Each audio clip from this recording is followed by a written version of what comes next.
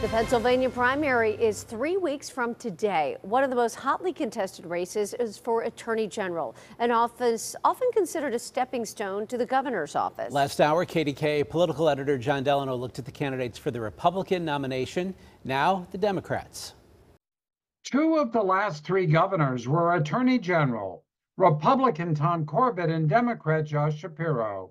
So no surprise, perhaps, 5 Democrats are vying for their party's nomination later this month. They are Keir Bradford Gray, Eugene DePasquale, Joe Kahn, Jared Solomon, and Jack Stolzheimer. Bradford Gray is the only woman in the race, and as former chief public defender in Philadelphia and Montgomery County, she says her target is illegal guns. When it comes to gun violence, I understand exactly how people acquire their guns. And I know exactly who to look for in terms of going after people that have allowed this to become an epidemic, meaning that guns have become very accessible and out of control, where we really can't control who gets them in their hands. I want to be able to use my expertise and my understanding to go after illegal sales and illegal distribution, ghost guns. Born and raised in Pittsburgh, twice elected former State Auditor General Eugene DePasquale says he won't need on-the-job training to be an investigative AG. In that role as Auditor General, I have a record of protecting Pennsylvanians. It was my investigation to find over 3,000 untested rape kits. Working with my team, we cleared that backlog and we brought justice to victims. It was my investigation and found 58,000 unanswered phone calls to the child abuse hotline. Any single one of those calls could have been life or death for a child.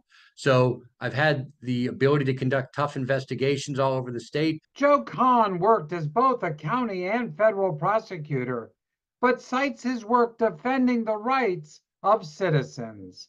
And that's the work that I did in Bucks County as the county solicitor who protected the right to abortion when that came before the U.S. Supreme Court, who enforced our constitutional right to a clean environment as the first county solicitor to ever do that. And when it came to protecting the right to vote, when that came under attack in 2020 by Donald Trump and his campaign. State Representative Jared Solomon views the AG's office as an extension of what he has done in Harrisburg. When you look at the work I've done in the legislature, taking on the largest special interests that I've done throughout Philadelphia and throughout the Commonwealth, taking on those political power brokers and elites who don't care about us here in Pennsylvania, but are more concerned with padding their own pocket. I've done that work. Jack Stolzheimer is the only district attorney in the Democratic primary, and he highlights his record of reducing gun violence. I've built a partnership between the police and the community. And over the last 4 years, we've reduced the number of shootings by 72%, and the number of gun homicides are down by 68%. People who live in Chester now don't always look like me, but they're getting to live the American dream my family got to live because of the wonderful community that Chester is. I want to do that for every community in Pennsylvania. In addition to these 5 Democrats, Republicans have 2 candidates on their ballot, Dave Sunday and Craig Williams. We'll see who the voters nominate on April 23rd. John Delano, KDKA-TV News.